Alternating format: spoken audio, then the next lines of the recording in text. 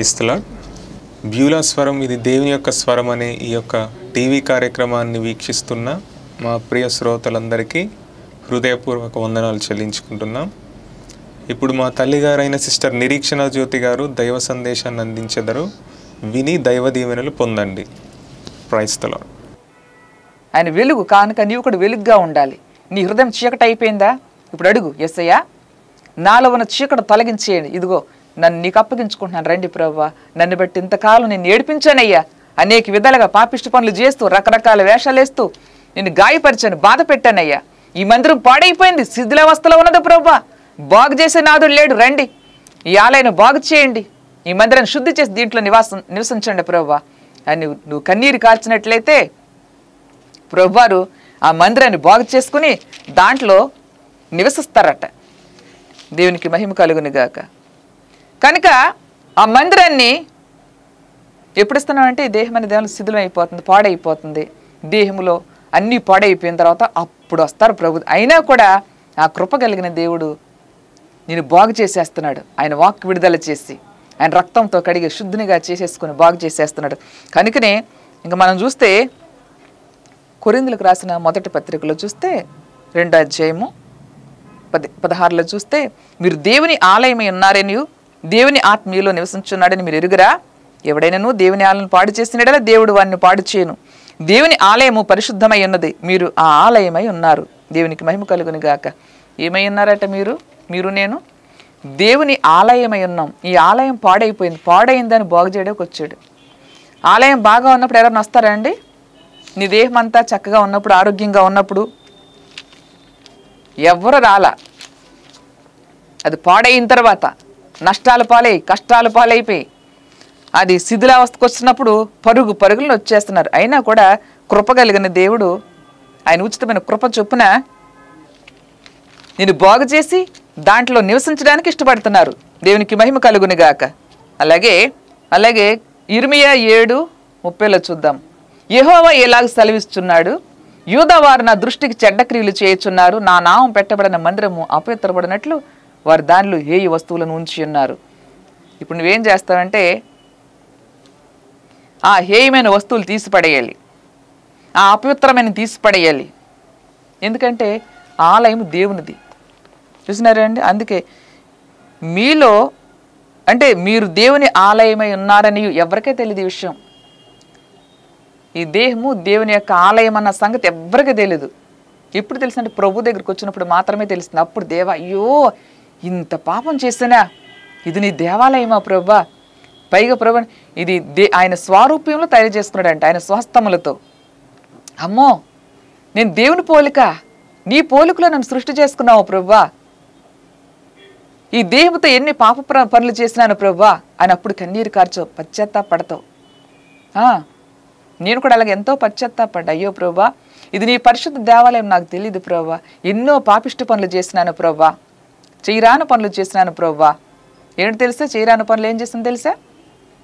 దైవము కాని వాటిని దైవముగా భావించి నేనే కొన్ని సృష్టించేసుకుని ఇది దైవము అని పేరు పెట్టేసుకుని రకరకాలుగా పాపం చేసేసినాను. అదే పాపం. రకరకాల ఆరాధనలు చేస్తూ, రకరకాల పూజలు చేస్తూ ఈ దేహముతో పాపం చేశాను. దైవము కని వాటికి, నన్ను రక్షించలేని వాటికి, నా ఆత్మ రక్షించలేని వాటికి, నా కొరకు ఏమీ చెయ్యని వాటికి సమయం అంతా వృధా చేస్తాను. అదే పాపం. ఆ పాపం నుంచి నేను తప్పించిన తర్వాత ఎంతో ఏడ్చాను. ప్రభువా, ఎంత టైం వేస్ట్ అయిపోయింది ప్రభువా. ఇది నీ దేవాలయమా? ఇది నీ పోలిక? ఇది దైవ సారూప్యంలో దీన్ని చేసుకున్నావు ప్రభువా అని కన్నీరు కార్చి ఎంతో ప్రార్థన చేసుకునేదాన్ని. అప్పుడు ప్రభువారు కృప చూపి ఈ పాడైపోయిన ఈ దేవాలయం శుద్ధి చేసుకుని దీన్ని బాగు చేసుకుని, ఎందుకంటే ఇది ఆయన నిలయం, ఆయన ఉండే నిలయం, ఇది ఆయనకు మాత్రమే. మరి దీని మీద ఎవరికి అధికారం లేదు. ఎప్పుడైతే ఆయనకు చోటు ఇచ్చినానో ఈ దేవాలయాన్ని బాగు చేసుకుని రక్తంతో కడుక్కుని శుద్ధి చేసుకుని దాంట్లో నివసిస్తూ ఆయన సంతోషిస్తున్నారు నన్ను బట్టి. దేవునికి మహిమ. ఎందుకో తెలుసు? ఆయన మాట వింటున్నాను గనుక. ఆయన చెప్పిన తర్వాత ఆయన మాటకు లోబడిపోయి ఎవరు వద్దన్నారు? మారు మనసు పొందుకుంటే పొందుకున్నావు కానీ క్రీస్తు రక్తంలో కడగమాక. అసలు మారు మనసు ఏంటి? దేవుడికి ఇష్టం లేనిది విడిచిపెట్టేసి ఆయన మాట విని ఆ ప్రకారం అనుసరించి నడవడమే దైవచిత్తం మారు మనసు. సర్వసత్యంలోనికి నడిపించేవాడు నన్ను నడిపిస్తున్నప్పుడు సర్వసత్యంలోకి నడవడమే దైవ చిత్తము. అదే మారు మనసు. ఆయన చిత్తము కాని దానికి నువ్వు అడుగులు వేయకూడదు. అడుగులు వేస్తే అది మారు మనసు లేనట్టు. మారు మనసు వచ్చిన వాడు యేసు ఏమైతే బోధ చేసినారో ఆ బోధన అనుసరించి జీవించిన వాడికే, అలా జీవిస్తేనే మారు మనసు అన్నట్టు. అలాగా విని అనుసరించి జీవించకపోతే పాడు మనసు అన్నట్టు. ఆ పాడు మనసుని విడిచిపెట్టేసి మారు మనసు. యేసు ఏమైతే చెప్తున్నారో దాన్ని విని అనుసరించడమే మారు మనసు. అప్పుడు చెప్తున్నారు ప్రభు వారు. నాకు చెప్పిందే మీకు చెప్తున్నా. ఎప్పుడైతే దీన్ని శుద్ధి చేసుకున్నారు, దీన్ని బట్టి ఏడ్చినారో యేసయ్య నా దగ్గరకు వచ్చి మాట్లాడి ఉన్నారు. వెంటనే ఆయన మాట విన్నాను. ఆయన మాటలో దాన్ని శుద్ధి చేసుకుని బాగు చేసుకుని ఆయనకి మహిమకరంగా దీన్ని ఉపయోగించుకుంటూ దీనిలో నివాసం ఉంటూ ఆయనకి మహిమ తెచ్చుకుంటున్నారు ఈ దేహము ద్వారాగా. అంతే తప్ప ఇది నా ఇష్టం వచ్చినట్టు చేసుకుంటాను నమ్మని కానీ ప్రభువా అని ఎప్పుడు కూడా నా దేహాన్ని అపవిత్రపరచుకోకుండా మాటలోనే కానీ క్రియలోనే కానీ తలంపులోనే కానీ ప్రతి విషయంలో ఆయనకు లోబడిపోతూ దైవ చిత్తానికి లోబడుతూ ఆయనకి ఇష్టమైన రీతిలో నేను జీవిస్తూ మా బిడ్డలను జీవింపజేస్తూ ముందు కొనసాగడానికి ప్రభు కృప చూపి ఉన్నారు. అప్పుడే ఈ లోకంలో నశించు ఆత్మల్ని వెతకి సంపాదించే ఆత్మలు పట్టే జాలరిగా చేసి ఉన్నాడు దేవుడు. హల్లెలూయా, దేవునికి మహిమ కలుగును గాక. ఆయన ఉచితంగా ఇచ్చినాడు. ఉచితంగా ఇవ్వడం నా బాధ్యత. దేవునికి మహిమ కలుగును గాక. అంతే తప్ప డబ్బులకి అమ్ముడుపోవట్లా. నేనైతే డబ్బులకి అమ్ముడుపోయే వాక్యం నేను చెప్పట్లా. దేవునికి మహిమ కలుగును, నా బాధ్యత చెప్పడం నా బాధ్యత. నేను ఏ స్థితిలో వస్తున్నానో వాక్యాన్ని విత్తి వెళ్ళిపోతున్నానో నా ప్రభువుకు తప్ప ఎవరికే తెలీదు. హల్లెలూయా. కనుక ఏం చెప్పినారో ప్రభువారు ఆ పని చేయటం నా బాధ్యత. దేవునికి మహిమ కలుగును గాక. ఈ యొక్క పాడైపోయిన దేవాలయాన్ని బాగు చేసుకున్నారు, కట్టుకున్నారు, ఆయన నిమిత్తమై వాడుకుంటున్నారు. దీన్ని శుద్ధి చేసుకుని దీంట్లో నివసిస్తూ అనేకుల్ని క్రీస్తు ప్రభు వారికి వారి దేహం అనే దేవాలయం ఆలయముగా ఉంచులాగున ఆయన మాటలు విత్తుతూ ఉండగా వారి దేహములు కూడా ఆ మందిరములు కూడా పాడైపోయిన మందిరాలని ఆ మాటల ద్వారాగా బాగు చేసి సరిచేసి క్రీస్తు ప్రభు వారి కొరకు సిద్ధపరుస్తూ ఆయన నిమిత్తమై మీరు కూడా పరిశుద్ధ దేవాలయంలాగా ఉండాలని, మీ హృదయంలో కూడా పరిశుద్ధాత్మ తండ్రి నివసించాలని ఈ విధముగా ప్రభువారు మాట్లాడుతూ ఉన్నారు. కనుక ఆ ఆలయాన్ని కనుక పాడు చేస్తున్నట్ట నమ్మి కూడా పాడు చేసుకున్న వాళ్ళు చాలామంది ఉన్నారు. కొన్ని వ్యసనాలు మానుకోలేక. అందుకే ప్రభు చెప్తున్నారు ఏమని కింద చూస్తే, ఎవడైనాను దేవుని ఆలయమును పాడు చేసినడలు ఆ దేవుడు వాణిని పాడు చేయను. ఎవడైనాను దేవుని ఆలయం పాడు చేసినడలు ఆయన బాగు చేసినాడు. పాడైపోయింది బాగు చేసినాడు. బాగు చేసిన తర్వాత కూడా కనుక మరల దాన్ని పాడు చేసుకోవడానికి ట్రై చేసినావా? అప్పుడు ప్రభు చెప్తున్నారు ఏమని,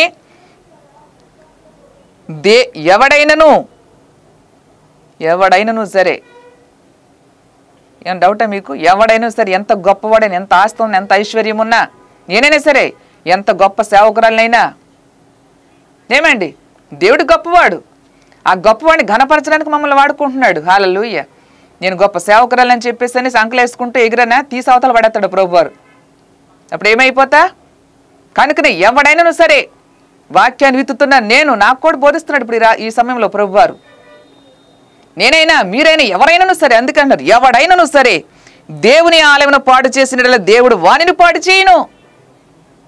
అమ్మో రండి, ఎంత పేరు ప్రఖ్యాతి గాంచిన వ్యక్తి అయినప్పటికీ కూడా దేవుడంట వాను పాడు చేస్తాడంట. ఇది నాదిరా, నా దేవుని పాడు చేస్తావా అంటాడు. ఏం జాలి చూడ, అవునా బాబు అమ్మ అనేం అంట అక్కడ తాడ తీసేస్తాడనమాట. హల్లెలూయా. రోషము కలిగిన వాడైనా ఏమీ ప్రేమతో పిలుస్తున్నాడు కదా, ఏమీ పర్లేదు అనుకుంటున్నావేమో. కనుక అది చూడండి, స్కిన్లెస్ తెచ్చుకుంటున్నావండి చికెన్ అంట, నీ స్కిన్ కూడా లాగేస్తాడు. నడినెత్తిరించి అరికాల వరకు తీసి పడతాడు తోలు. హల్లెలూయా. అర్థమైందా? జాగ్రత్త. ఒకవేళ పాడైపోయిన దేవాలయం బాగు చేసి దాంట్లో నివసించాలని ప్రభువారు ఇష్టపడి నువ్వు వెళ్ళకపోయినా ఆయన దగ్గరికి వచ్చి, నీ దగ్గరికి వచ్చాడు లేదా ప్రభువారు? నీ దగ్గరికి వచ్చాడు, నేను వచ్చావా? నువ్వు రాకపోయినప్పటికీ కూడా యేసయ్య నీ గృహంలోకి వచ్చి మాట్లాడుతూ ఉన్నారు. పాడైపోయింది ఆ దేవాలయం, దాన్ని బాగు చేస్తున్న ప్రభు వచ్చి ఉన్నారు. బాగు చేసినప్పుడు ఆ బాగు చేయబడిన దేవాలయంలో ఎవరు ఉండాలంటే ఆయన మాత్రమే నివసించాలి. ఆయనది అది. ఇది నాది, నా పేరు పెట్టబడిన మందిరము, దీంట్లో ఏ వస్తువులు తీసుకొచ్చి పెడతారా అన్నాడు ప్రభు వారు. మరి ఏమైనా వస్తువులు తెస్తే ఊరుకుంటాడు ఆయన? ఏమండి, పనికిరాని వస్తువులు మీ ఇంట్లో పెడితే మీ వారు ఊరుకుంటారా? ఎందుకు చెత్త ఇంట్లో పెడుతున్నా తీసిపడాయి అంటాడు భార్యను. తీవా? తీసేస్తావు. అలాగే యేసయ్య కూడా విలువ పెట్టి నిన్ను నన్ను కొనుక్కున్నాడు. ఆయన సర్వశక్తి కలిగిన దేవుడు. తుచ్చమని వ్యర్థమని ఆలయంలో ఉంటే ఆయన ఇష్టపడ్డావు. అది ఆయనది, ఇది నాది. నువ్వు త్రాగుడికి, వ్యభిచారానికి, చెడు వ్యసనాలకి, అక్రమానికి, అన్యాయానికి నువ్వు బానిసగా జీవిస్తున్నట్లయితే దేవుడు దాన్ని బాగు చేసిన తర్వాత, ఆలయాన్ని బాగు చేసిన తర్వాత, బాగు చేయబడక ముందు అందరూ చేసిన వారు, చేయని వాళ్ళు ఎవ్వరూ లేరు అక్కడ. అప్పుడు వేరే క్షమించాడు, బాగు చేస్తున్నాడు. బాగు చేసిన తర్వాత గనక ఎవడైనాను దేవుని ఆలయమును పాడు చేసినట్లా దేవుడు వానిని పాడు చేయను, వానిని పాడు చేసేస్తాడంట. వాణ్ణి అంటే ఏంటి? నాదండి, నా ఒళ్ళండి, నా శరీరం అండి, అందమైన బాడీ అండి, నాది అందమైన శరీరం అండి, రంగు చూసారా, రూపాన్ని చూసారా అని మురిసిపోతున్నా దాన్ని పాడు చేసేస్తాడంట ప్రభు వారు. దాన్ని పాడు చేసేస్తే ఎక్కడుంటావు? ఆరోగ్యం పాడైపోతే బతుకుంటారా? పాడైపోయిన దాంట్లో దేవుని ఆత్మ నివసిస్తారా? ఆత్మ ఉండదు, వెళ్ళిపోద్ది. దేవుడు ఆత్మని దీపాన్ని పెట్టి ఆ దీపం ఆయన దగ్గరికి వెళ్ళిపోద్ది. దీన్ని పాడు చేసుకున్నావు కాబట్టి పాడైపోయింది. అది పాడైపోయిన దాంట్లో మాత్రం ఆయన ఉండరు. అసలు పాడైపోయిన స్థలంలో ఎట్టి పరిస్థితుల్లో ఆ పరిశుద్ధుడు ఉండడు యేసయ్య. దేవునికి మహిమ కలుగుని గాక. కనుక జాగ్రత్త కలిగి నువ్వు ఆ ఆలయాన్ని పరిశుద్ధంగా కాపాడుకోవాలి. దేవుని ఆలయం పరిశుద్ధమైనది, మీరు ఆ ఆలయమై ఉన్నారు. అబ్బా, ఎంత చక్కటి మాటలు! మీరు దేవుని ఆలయమై ఉన్నారు. ఆ ఆలయము ఆయన నివసించే ఆలయం అంట, పరిశుద్ధ నిలయం అంట. దీని కనుక, ఈ నిలయాన్ని కనుక పాడు చేసేస్తే నేను వాణిని పాడు చేస్తా. ఎవడైనా సరే, ఎవడైనా సేవకుడా అయినా సరే, ఎవడైనా అన్నాడు అక్కడ ప్రభువారు. సేవకులకు మాత్రం కాదు, విశ్వాసులకే అని ఎక్కడ ఎవడైనాను సరే అంటున్నాడు రోషము కలిగిన వాడు. కనుక ఎవరైనాను, నేనైనాను, నీవైనాను, సేవకులు అనుకోండి, మేమైనా సరే, సేవకులకు మేమైనా సరే, మీరైనా సరే, విశ్వాసులైనా సరే, ఎవరైనాను సరేనట వానిని పాడు చేస్తాడు. ఎవడైనాను దేవుని ఆలయమును పాడు చేసినాడు. దేవుని ఆలయం పరిశుద్ధ ఆలయం, నేను పాడు చేయకూడదు, జాగ్రత్తగా కాపాడుకోవాలి. అమ్మో, దేవుడికి ఇష్టం లేదు ఏది కూడా ఈ ఆలయం తీసుకురాకూడదు. ఎందుకంటే ఒకప్పుడు అంధకార సంబంధిగా నేను జీవించాను, లోకానుసారంగా జీవించాను, వాళ్ళ మార్గంలో నడుచుకున్నాను, విచ్చలుడిగా జీవించాను. మరలా అలా జీవించడానికి ప్రభు నాకు అధికారం ఇవ్వలేదు. ఇది దేవుని పరిశుద్ధ ఆలయం అట. ఇది ఆయనకు మాత్రమే నిలయము, ఇది ఆయన మాత్రమే నివసించే నిలయము. కనుక దీంట్లో ఆయనకు మాత్రం తప్ప చోటు మరొకరికి లేదు అని నీ వెలుగ్గానే ఉండాలి తప్ప మరలా ఆ చీకటి క్రియలు చేయడానికి వీలు లేదు. అలా గనక చేస్తే ప్రభు వారు కోపం వచ్చేస్తుంది. మరి ఆయన ఉగ్రత చూడిస్తావా? ఏమి, నేను త్వరగా వస్తున్నాను, ఎవరైతే దాన్ని కాపాడుకుంటారో వాళ్ళు ఎందుకు సంతోషిస్తారన్న దేవుడు. మరి కాపాడుతున్నావా? పరిశుద్ధాత్మ దేవుడు నీ హృదయంలో నిలిచి ఉన్నాడని, ఆ దేవాలయం ఆయనదన్నాడు కాబట్టి ఆలయాన్ని కాపాడుకుంటూ, నా ఆఫీస్కి వెళ్తున్నా మా భార్య చూడదు, లేకపోతే నా వర్క్కి వెళ్తున్నా, ఇంకొక ఆఫీస్కి వెళ్తున్నా, నా భర్త లేడులే, ఆయన ఎక్కడ చూస్తారులే అని దేవునికి ఇష్టం లేని పనులు చేస్తూ ఉంటే ఆ దేహాన్ని పాడు చేసుకున్నట్లయితే నేను వాణిని పాడు చేసేస్తా అన్నాడు. ఎవరైనను సరే, ఎవడైనను సరే అన్నాడు రోషము కలిగిన దేవుడు. పర్లేదులే బాబు, చేయలే, ఒక్కసారి కదా క్షమిస్తానులే అని అంటున్నాడా? బాగు చేసిన తర్వాత గనక మరలా తిరిగి పందివలే కుక్కవలే అడుగులు వేయడానికి వీల్లేదు. అది కుక్క వాంతి చేసుకుని తినేస్తుంటుంది, అది కుక్క కాబట్టి. మనము సింహం పిల్లలు, రోషము కలిగిన యోధా గోత్రపు రాజ సింహం పిల్లలు మనం. హల్లెలూయ. నీవు కూడా సింహం రోషము కలిగి జీవించాలి, ఆలయాన్ని కాపాడుకోవాలి, పాడు చేసుకునే విధంగా మనం ఉండకూడదు. అది కావునమ్మా, నన్ను బట్టి అనేక సార్లు ఏసే కన్నీరు కార్చారమ్మా, ఏడ్చారమ్మా, నన్ను ప్రేమించారమ్మా, ఇదిగో నన్ను రక్షించుకున్నారమ్మా, రక్తంలో కడిగారమ్మా, నా కోసమే ఆయన రక్తం కార్చారమ్మా. ఇక మరలా తిరిగి తిరిగి ఈ దేహం అనే ఆలయాన్ని నేను పాడుకు చేసుకోనమ్మా. ఈ దేవునికి నిలయమమ్మా, పరిశుద్ధాత్మ దేవునికి నిలయముగా నేను ప్రభువుకి అప్పగిస్తానమ్మా. ఇది ఆయనది, దీంట్లో ఆయన మాత్రమే నివసించాలి, దీని మీద ఎవరికి అధికారం లేదమ్మా, మా కోసం ప్రార్థన చేయండి అని గనక నీవు అడిగినట్లయితే నీకోసం ప్రార్థన చేస్తా. ఇక ఎప్పుడు కూడా మరలా ఆ యొక్క మందిరంలో, ఆ దేవుని ఆలయంలో, నీ దేహమే దేవుని దేవాలయం, ఆలయంలోనికి వ్యర్థమైన రానికోకుండా, నీ దేహాన్ని వ్యర్థముగా అపవిత్రపరుచుకోకుండా దాన్ని కాపాడుకుంటానమ్మా, ప్రార్థన చేయండి అంటే తప్పుకోకుండా ప్రార్థన చేస్తాను. ఎందుకంటే ప్రభువారు నిన్ను బట్టి ఏడ్చినారు, దుఃఖించారు. ప్రభువారు ఆయన రక్తం కార్చి ప్రాణం పెట్టి నిన్ను కొనుక్కున్నాడు, విలువ పెట్టి కొనుక్కున్నాడు. కొనబడిన బిడ్డవి ఏమి మరలా తిరిగి తిరిగి అది నాదని చెప్తున్నాడు ప్రభువారు. అది నాది, నా నిమిత్తమై అంటున్నాడు ప్రభువారు. సమయం లేదు కనుక చెప్పట్లేదు. నా నిమిత్తం అంటున్నాడు ప్రభువారు. అయితే ఎక్కడంటే అదే 6వ అధ్యాయంలో చూద్దామా, 13 చూద్దాం. భోజన పదార్థములు కడుపునకును, కడుపు భోజన పదార్థములకును నియమిపడి ఉన్నవి. దేవుడు వాటిని నాశనం చేస్తాడు అంటున్నారా? దేహము జారత్వము నిమిత్తము కాదు కానీ ప్రభు నిమిత్తమే. ఏంటంట? దేహము, ఈ దేహము, ఈ శరీరము ఎవరి నిమిత్తమో? ప్రభు నిమిత్తమే. ప్రభు దేహము నిమిత్తమే. దేవుడు ప్రభు. చాలు, కిందకి వెళ్దాం, 15లో చూద్దాం. మీ దేహములు క్రీస్తునకు అవయవములై ఉన్నవని మీరు ఎరుగురా? నేను క్రీస్తు యొక్క అవయవములను తీసుకొని వేశ్య యొక్క అవయములుగా చేదునా? అదెంత మాత్రమును తగదు. వేశ్యతో కలుసుకునేవాడు దానితో ఏక శరీరమై ఉన్నాడని మీరు ఎరుగురా? వారిద్దరూ ఏకమై ఉందురు అని మోషే చెప్పుచున్నాడు కదా. చూడండి, ఇదంతా మీరు చదువుకోండి, మీకు అర్థమవుతుంది. ఈ దేహము ప్రభు నిమిత్తమే కనుక దీన్ని ప్రభువుకు మాత్రమే అప్పగించాలి. దీన్ని వేశ్యకి అప్పగించకూడదు, త్రాగుడికి అప్పగించకూడదు, పానపరాకి అప్పగించకూడదు, సిగరెట్లకి అప్పగించకూడదు, బీడులకు అప్పగించకూడదు, అబద్ధాలకు అప్పగించకూడదు. అపవిత్రమైన తుచ్చమైన నీ హృదయంలో దాచుకోవడానికి ఎవరెవరు సొల్లు చెప్తుంటే ఆ సొల్లు అంతా తీసుకొచ్చి హృదయంలో దాచుకుని ఏమి ఇలాంటివి కూడా చేయకూడదు. అన్యాయాన్ని అక్రమం చేస్తుంటే వినకూడదు. నేను చెప్తుంటా, వింటున్నానమ్మా, ఎలా బాగోదు కదా, ఏంటి నీ ముఖం బాగోదు, తోలు తీస్తాడు ప్రభు, తీర్పులోకి పోతావు, వినమాక కట్ చేసి పడే ఎవరన్నా ఫోన్ చేస్తుంటే నేను మీ వినకూడదు అని చెప్పేసి అలా వింటున్నావా? వింటూ సడన్గా తుచ్చమైన ఆలోచనలు వస్తాయి, తుచ్చమైన మాటలు వస్తుంటాయి నీ నోటి నుంచి. అలాంటి మాట పలికేస్తావు. కనుక ఎవరైనా నీకు ఫోన్ చేసినప్పుడు వ్యర్థమైన ఉచ్చారణ చేస్తుంటే కట్ చేసేయాలి. మేము ఇలాంటి ఉచ్చారణ వినకూడదమ్మా అనాలి. చెప్తుంటారు వాళ్ళ గురించి, వీళ్ళు సొల్లు చెప్తూ ఉంటారు. నన్ను పొరపాటు చేస్తారా దాన్ని చేటంత చేసి చెప్తూ ఉంటారు. మనం వినకూడదు, అసలు ప్రార్థన చేయి అంతే, వినకూడదు. కనుక మంచి మాటలు విను. ఒక ఎత్తు పాడైపోతావు, ఎత్తు కోసం చెప్తున్నారా, వినమాక నువ్వు ప్రార్థన చేయమ్మా అని ఒకటి మాట చెప్పి పెట్టేసేయాలి. కనుక శ్రేష్టమైన మాటలు వినాలి తప్ప వ్యర్థమైన ఉచ్చారణ కూడా వినడం కూడా పాపమేది, అది కూడా దేవునికి అసహ్యము. అప్పుడు కూడా ప్రభువారు ఏం చేద్దాన్ని వాణిని పాడు చేస్తానన్నాడు ప్రభువారు. కనుక వ్యర్థమైన ఏవి కూడా నీ దేహంలో రానికోకుండా, నీ దేహానికి అంటనీయకోకుండా, నీ తలంపుల్లో కూడా రానికోకుండా, ఏమి నీ కళ్ళతో కూడా వ్యర్థమైన చూడకోకుండా, నీ అడుగులు కూడా, నీ ప్రతి అడుగు కూడా పరిశుద్ధమైన స్థలంలోకి నడవాలి తప్ప వ్యర్థముగా ఎక్కడ పడితే అక్కడికి పరుగులు పెట్టకూడదు.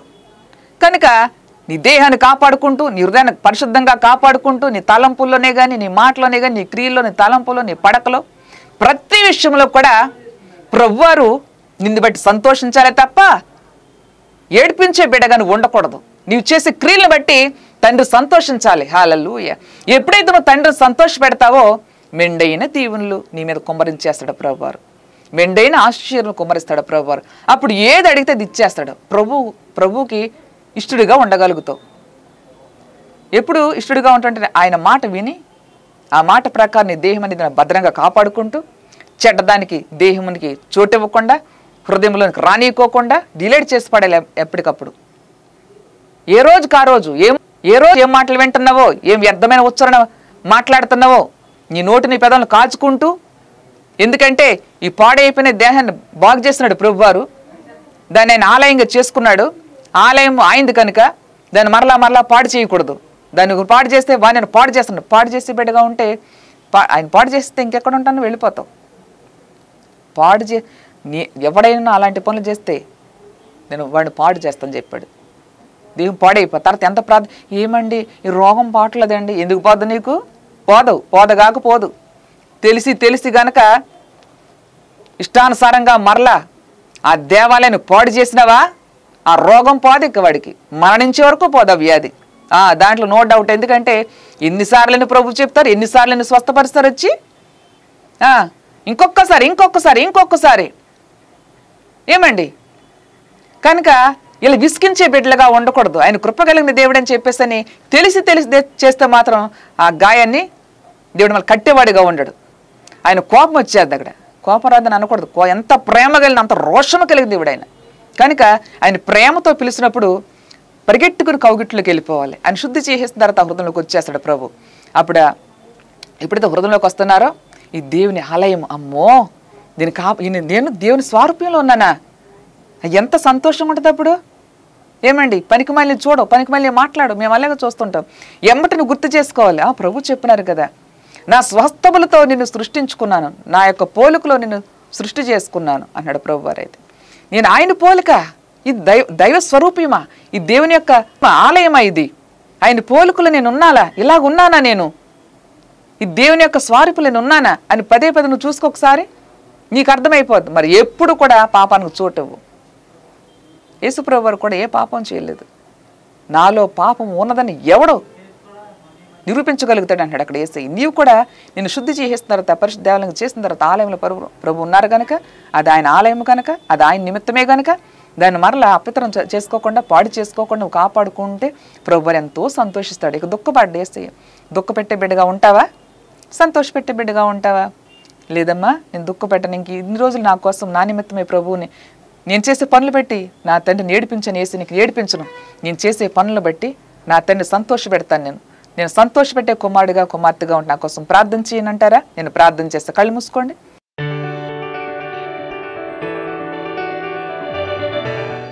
మహోన్నతుడా, మహాఘనత వహించినోడా మా యేసుక్రీస్తు ప్రభువా, ఇంతవరకు నైనా నాతో మాతో మాట్లాడి ఉన్నారు. అవును ప్రభువా, ఆ పట్టణంలో ప్రవేశించినప్పుడు ఆ పట్టణాన్ని చూసి నువ్వు ఏడుస్తున్నావు ప్రభు. ఎందుకు ఏడుస్తున్నావు అంటే పట్టణం పాడైపోయింది, ప్రజలు పాడైపోయారు తండ్రి. వారి దేహాలను పాడు చేసేసుకున్నారు అపవిత్రతకి. అవును ప్రభు, అన్యాయానికి, అక్రమానికి. అవును ప్రభా తండ్రి, రకరకాలుగా తండ్రి వారి దేహాలను పాడు చేసుకున్న ప్రభా తండ్రి ఉన్న ప్రజలను బట్టి ఏడుస్తున్నవయ్యా. అవును తండ్రి, నీవు తండ్రి కృప చూపి నీవే తండ్రి మమ్మల్ని వెతుక్కుంటూ వచ్చేసినావు తండ్రి. వెతుక్కుంటూ వచ్చినైనా మమ్మల్ని బాగు చేసుకున్నవయ్యా, మమ్మల్ని రక్షించుకున్నవయ్యా, మీ రక్తములు కూడా శుద్ధులుగా చేసినవయ్యా. శుద్ధులుగా చేసి ఆ పాడైపోయిన మందిరాన్ని ప్రభా నీ నిమిత్తమే తండ్రి దీన్ని బాగు చేసుకుని దాంట్లో నివసిస్తున్నావని ప్రభా మా ప్రభు ఈరోజు మాతో మాట్లాడి ఉన్న. అవును తండ్రి, ఇంతవరకు ఎంతమంది బిడ్డలైతే వాక్యాన్ని వీక్షిస్తున్నారో వినని వారు ప్రభా నీ రక్తంలో కడగబడ్డామని తెలిసి కూడా మరలా తండ్రి ఆ దేహాన్ని గనక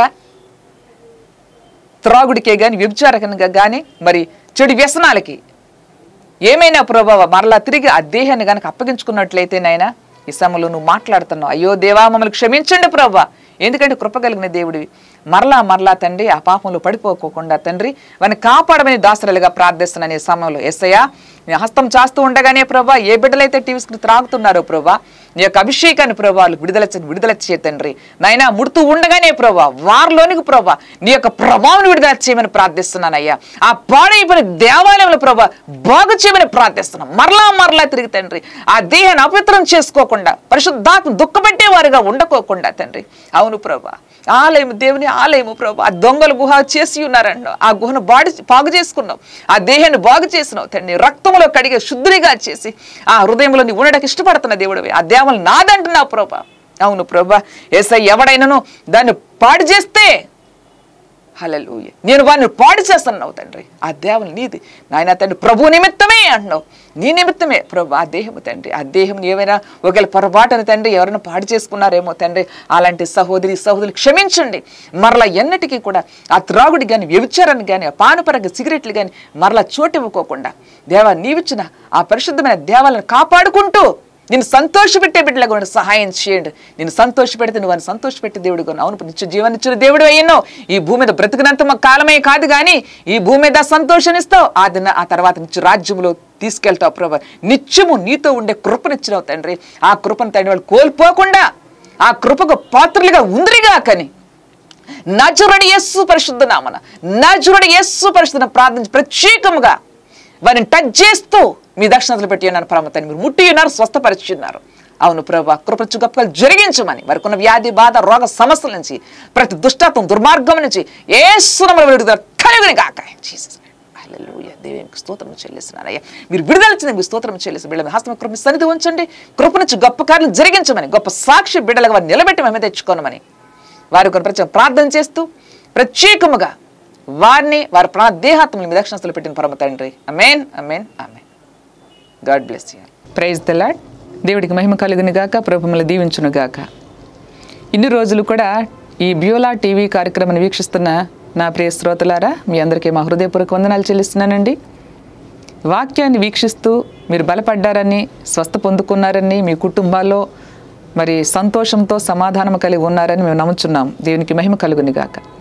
చాలామంది ఫోన్ చేసి అడుగుతున్నారు, అమ్మగారు మరి అందరూ అకౌంట్ నెంబర్ ఇస్తున్నారు, మీరు ఇవ్వట్లేదు, మీరు ఇవ్వండి అని అడిగినప్పుడు మేము ఇవ్వండి ప్రభు చెప్పాలి, ఇవ్వనండి అని చెప్పాను చాలామందికి. ఎందుకంటే ప్రభు చెప్పని పని నేను ఏది చెయ్యను.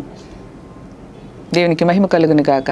కనుక అనేక మంది జీవితాల్లో చేస్తున్న గొప్ప కార్యాలను బట్టి, అనేక మంది స్వస్థతలు, విడుదలలో ఎన్నో కార్యాలు చేస్తున్నాడు. కనుక వాళ్ళందరి కార్యాలు చేస్తున్నాడు కాబట్టి వాళ్ళు ఫోన్ చేసి అడుగుతున్నారు, మేము స్పాన్సర్ చేస్తామండి, మీ అకౌంట్ నెంబర్ ఇవ్వండి, మీ అకౌంట్లో కొంత అమౌంట్ వేస్తామండి అని అడుగుతున్నారు.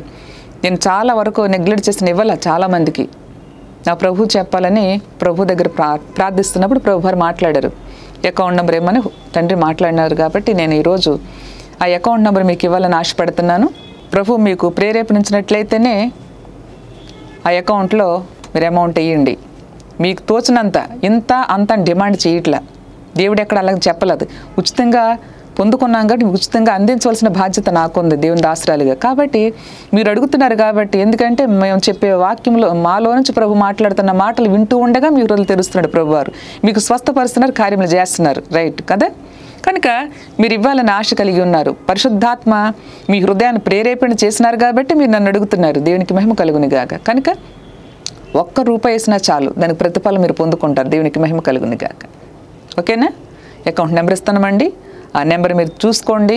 మీరు వేసే ముందు మాకు ఫోన్ చేయండి, మేము మీతో మాట్లాడతాం, మీకోసం ప్రార్థన చేస్తాము. ఓకేనా? ఒకవేళ పర్సనల్గా మమ్మల్ని కలవాలని ఎవరైనా మీరు ఆశతో ఉంటే మీకోసం ప్రత్యేకంగా కూడా ప్రార్థన చేస్తాం. అంటే డబ్బులు ఇస్తే చేస్తాను అనుకోవద్దు, పొరపాటు. ఓకేనా? మిమ్మల్ని ఇంకా బలపరిచి మీరు ప్రభు సన్నిధిలో నిత్యము నిలిచి ఉండాలని మా ఆశ. కనుక ఇప్పుడు మా అకౌంట్ నెంబర్ ఇస్తున్నాము. మా account number Palvancha branch SBH account number 62096313432. మరొకసారి 62096313432. మీరు పూర్తి డీటెయిల్స్ తెలుసుకోవాలని అనుకున్నట్లయితే మా మొబైల్ నెంబరు స్క్రీన్ మీద కనిపిస్తుందండి. మీరు ఫోన్ చేయండి, మమ్మల్ని సంప్రదించండి. తప్పుకోకుండా మీతో మేము మాట్లాడతాము. దేవునికి మహిమ కలుగును గాక. దేవుడు మిమ్మల్ని దీవించును గాక. మా చిరునామా సిస్టర్ నిరీక్షణ జ్యోతి, ప్రసాదంపాడు, కృష్ణా జిల్లా, విజయవాడ. మా ఫోన్ నంబర్లు 9912988389. మరి ఒక నంబర్ 9948651301.